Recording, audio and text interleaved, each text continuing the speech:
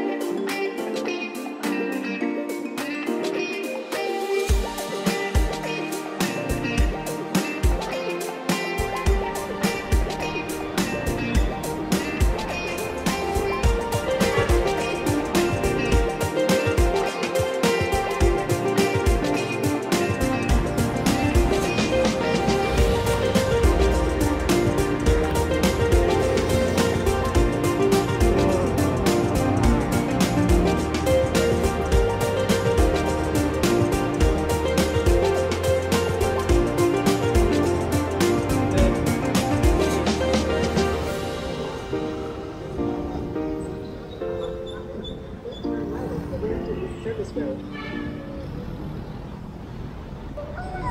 these skies have a different light. Why noise that keeps me up at night? I can't help but think back to you.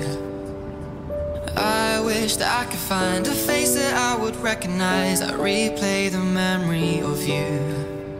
It's been hard, you know I wanted to stay caught us off guard, but there was no other way. Did you wait? 'Cause I've been counting the days, and I'm calling up to say I'm coming home to you. I'm coming home to you.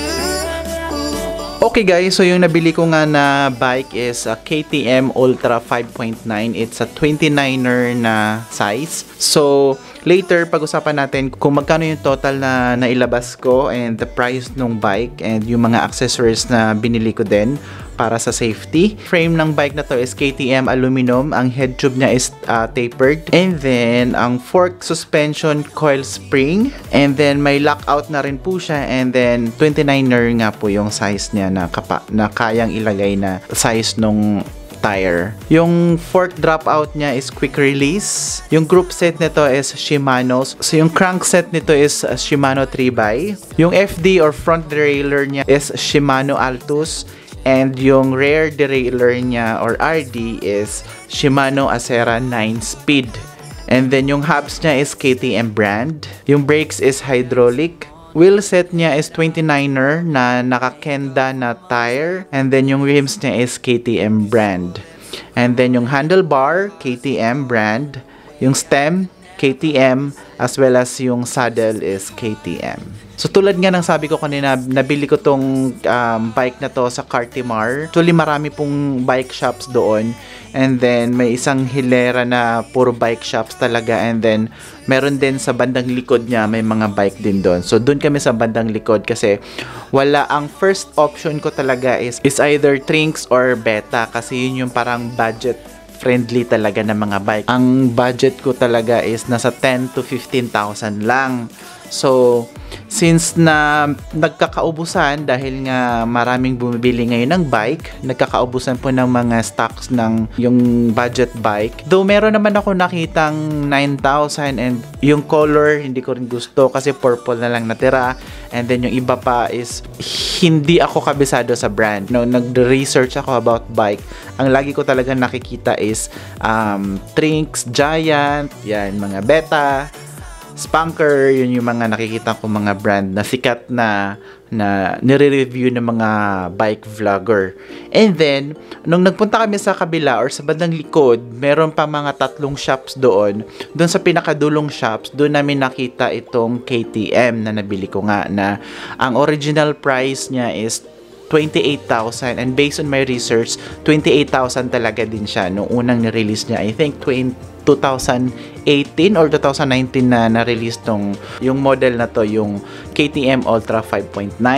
And then after that, so hindi pa ako convinced at first. Bumalik kami ulit dun sa yung maraming tindahan talaga ng bike. Merong inoffer sa akin dun na 18,000 na Giant. However, yung group set niya is hindi ko gusto. I mean, kasi yung mga nakikita ko mga magagandang review na group set is Shimano talaga. So, yun hindi lahat Shimano, may part lang na Shimano, and then yung FD tsaka RD na parang hindi ata Shimano. So, kaya medyo nag-alangan ako. Kaya bumalik kami doon sa nag-offer nitong KTM. Fortunately, yung KTM na in-offer niya is stocks na nila yon, na hindi, parang dalawa na lang natira. So, ito yung nakita kong kulay, na ito yung nagustuhan kong kulay kasi yung isa parang talagang yung trademark color ng KTM na orange, yung talagang color niya. And then, after that, in-offer na lang sa akin from original price na 28,000 into 18,000. Yung KTM supplier nila mismo is nagbaba na ng price. So, ginawa na lang ng 18,000. So, yun yung price yung bike na ito. And then, bumili pa ako ng mga accessories such as yung helmet ko na laser. Original price niya is 1,700. Binigyan na lang sa akin na 1,200.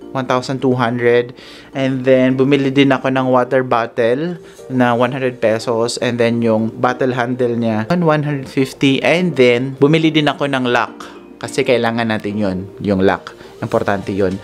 So, yung lock is 350 pesos. So, all in all, ang nagastos ko is 19,800 from my original budget na 10 to 15,000. So, nag-shell out ako. Yung KTM bike industry din siya is connected siya dun sa KTM na kilala natin ng mga motorcycle. So, kaya din ako na-convince na yun na lang bilhin ko. Instead dun sa mga other brand na iilan na lang natira. Kasi tira-tira na lang talaga yung mga naiiwan dun sa mga bike shop. Kasi nga, sobrang daming bumibili ng mga bike and hindi pa sila nakapag-replenish ng mga supplies.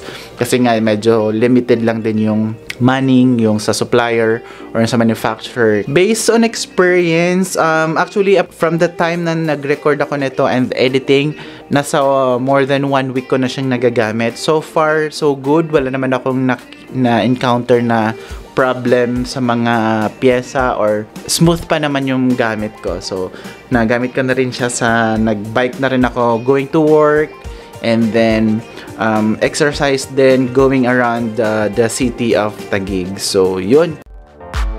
Yo, microphone check, we get a microphone check. Give it a microphone, I make the microphone dead. Don't step to me, newbie, I could truly be moody. I could have played the fucking Grinch in the movies. I've been a part-time shadow cat, part-time. That is not a guy that I would ever Try natin ngayon, punta tayong Heritage.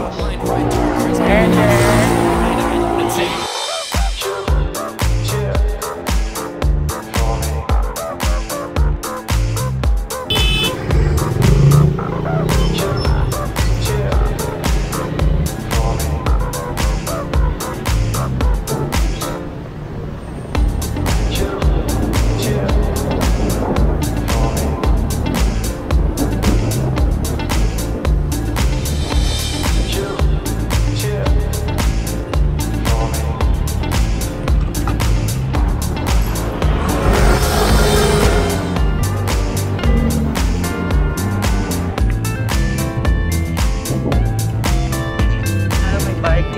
Hello.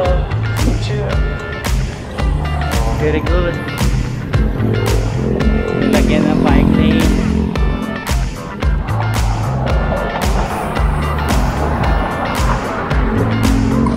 Ngayon sa Bayani Road.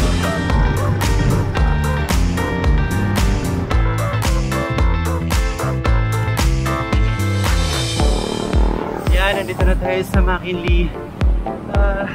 Nice to be back. Diretso tayong Resorts World.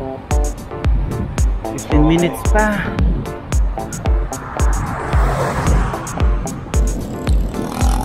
Yo, give it a stage in a minute, I'ma eat you. El professor is in the house, let me teach you. I could defeat you with two hands tied and have you waking in the hospital like, who am I? And who are you? Who are they? What is this? You wouldn't believe how someone react to this shit. The mind slips, and speaking in tongues. Fly ink, GVA, that's how we get it done. Ito na tayo sa Loton Avenue. Papuntang Resorts World. That's how we get it done. Fly ink, GVA, that's how we get it done.